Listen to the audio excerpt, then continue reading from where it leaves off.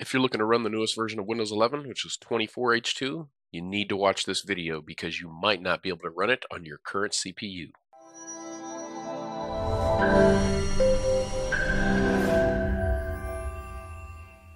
Alright guys, we've got an interesting one today. Microsoft has confirmed they are calling our bluff. If you were bypassing the system requirements for CPU on Windows 11 previously, they are throwing down the axe. They are giving you the big red X. You will no longer be able to run Windows 11 starting at version 24H2 if your CPU does not have POPCNT. Now, what is POPCNT and how do we check if our CPU is capable of supporting it? That is really the purpose of this video today. So POPCNT, also known as population count, is a CPU instruction used to count the number of set bits, aka ones, in a binary number. So binary is 0 and 1s. If a bit is set, it's going to be set to 1. If it's not set, it's 0.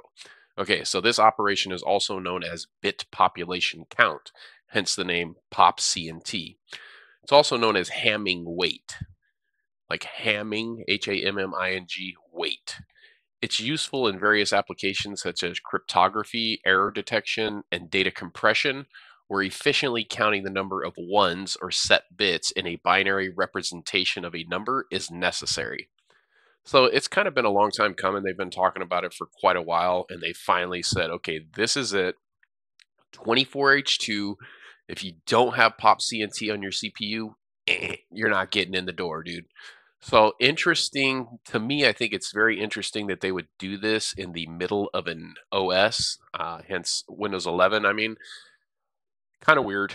I guess it's fair game since technically they've already said you need to have pop count. It's just that we were able to get around it for so long with Windows 11. I think it would make more sense if they threw down that red X or that big flag and said, starting in Windows 12, pop count's a must from day one. But hey, who am I? I'm just a guy that consumes Windows, right? So anyway, it is what it is. As of right now, there's no way around this. So we need to get in there and check to make sure our CPUs can actually run 24H2.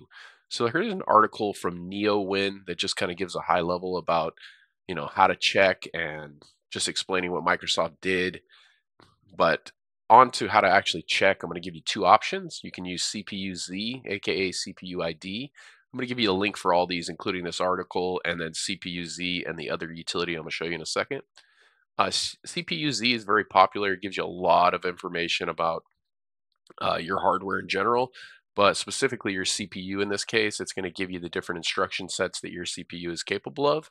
And what we're really looking for here, guys, for the instructions are going to be, you need to look for SSE4A if you're running an AMD processor. And if you're running an Intel chip, then you need to look for SSE 4.2.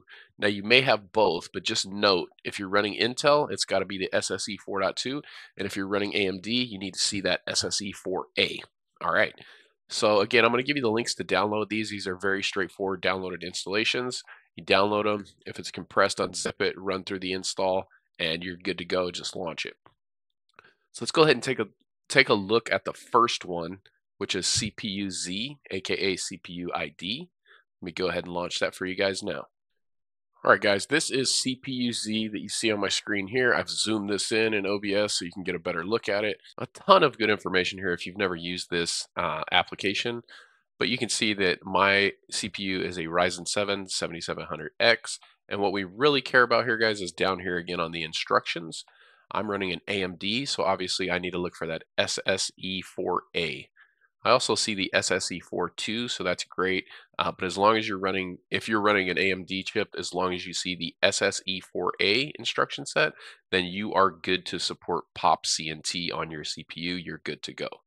All right, so the next piece of software I wanted to show you guys is going to be a specific third-party app from GitHub called Why Not Win AI. So I'll give you this link as well in the description.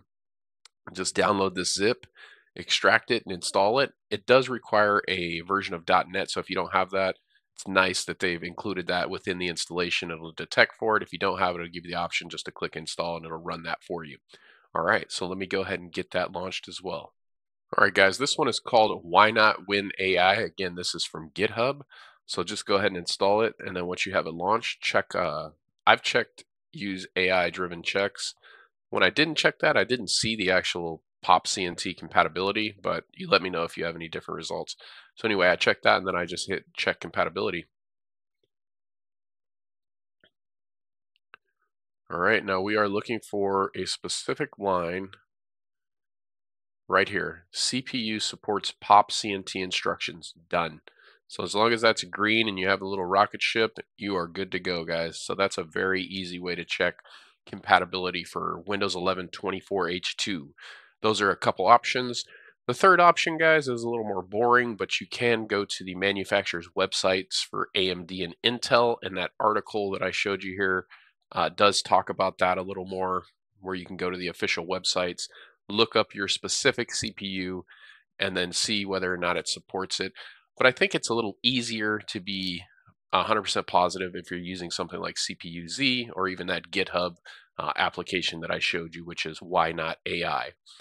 So what do you guys think about this? Do you think Microsoft is pulling the rug on people, or do you think this is fair game since they've pretty much been saying this since Windows 11 came out? Even though there were workarounds that now they have taken out of the equation. So they have system files starting in 24H2 that will not run. And I don't even think they'll let you install 24H2 because they'll do a hardware check ahead of time.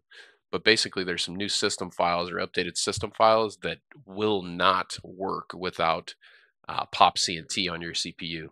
So what do you guys think? Again, is this Microsoft being I don't know. I don't want to say a bully, but did they pull a fast one here? Or was this something that we should have anticipated the whole time? I could see a lot of people adopting Tiny 11 after this if they've got older CPUs. Now, to be fair, most modern day CPUs do have this, but there's a lot of people in the world, and I'm sure a good, maybe a small majority, minority, whatever, are using older CPUs. It's definitely out there, right? Not everyone can afford to go get a brand new computer with a brand new proc and everything like that. So let me know what you guys think. Let me know how you're addressing this if your CPU doesn't meet the requirements. And lastly, guys, let me know if you have another way that you're using to validate POP-CNT on your CPUs. All right, guys, if you stuck around at the end of this video, I really do appreciate it. Give me a thumbs up. If you haven't done so, I'd really appreciate it if you subscribe to the channel. My goal is 10,000 subs by the end of the year. We are not trending on track right now, guys. I know that's my fault. I'm not putting out as much content as I should, but I'm going to try to ramp that up. And yeah, guys, let me know what you think about this. Share this video with your friends. Maybe they're not aware. If you are in IT, you need to get the word out to your friends that are in IT because this may be a game breaker if you've got a fleet of PCs out there in your field that don't support this, because eventually you're going to have to get to 24H2 or above to get updates, right? The life cycle of OS is going to basically phase out 23H2 sooner or later. And yeah, you may be in some trouble at that point. So let me know what you guys think and let me know how you're addressing this. Appreciate it, guys. Have a good day. Until the next one, take care.